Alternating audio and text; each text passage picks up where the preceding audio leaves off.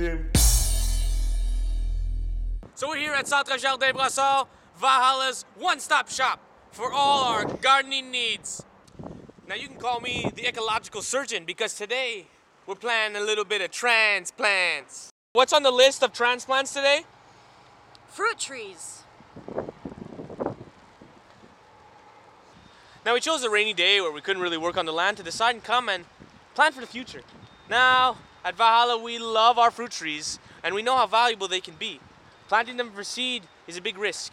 Since a lot of bodies are moving on that land, they could get trampled. So this is our way of cheating. We come to Centre Jardin and we find some trees that are 2, 3, maybe 5 years old.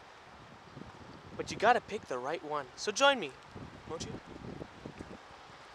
Now as a doctor, you have to be able to recognize the sick. So what I suggest is come to your local garden center and give these plants a little bit of scouting because they're a lot like orphans. You see, they don't know their true daddy. They were growing up in this plastic bin. This plastic bin didn't confine their roots, so they do grow in a specific way, one that needs a lot of attention. Now there's certain things you're gonna wanna look out for. Number one, make sure the plant is alive. And it's very simple to do so. Just look to see that his new buds are sprouting.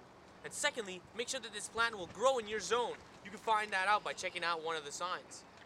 Here in Montreal, we happen to be in a zone 5. Cherries?